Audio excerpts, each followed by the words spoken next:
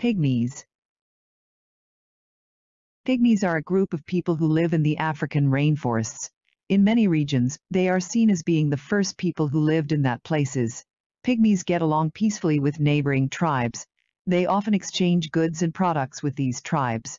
Pygmies are dark-skinned and rarely grow more than 5 feet tall. They die at a very young age. In fact, they seldom live to the age of 50. The mortality rate of pygmy children is also very high. Pygmies know the forest, the plants and the animals very well. They hunt animals such as pigs for food. They also eat honey, yams, and berries. Other more unusual foods that they eat include termites and snails. The pygmy home is a hut made out of leaves and branches. It is built by the women in the tribe. Usually, only one family stays in each hut. The duty of the male pygmy is to hunt and clear the land. This is to allow them to build huts and keep dangerous animals away. The male is also the one who plays music and dances in the group.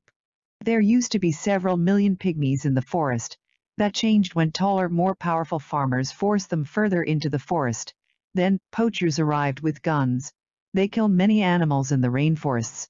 This made it difficult for the pygmies to find food. Today, there are only 250,000 pygmies left in the world.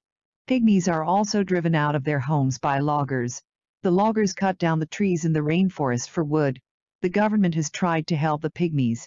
They are building new homes for them and teaching them to be farmers. However, the process has been an uphill task. The pygmies are hunters by nature. Answer in complete sentences. In what part of the world can you find pygmies?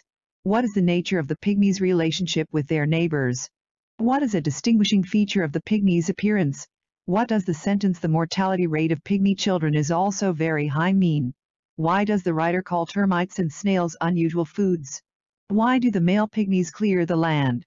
Why has the presence of poachers hurt the pygmies? In what way have loggers driven the pygmies out of their forest homes? Why has the government tried to teach pygmies how to farm? What does the term uphill task mean?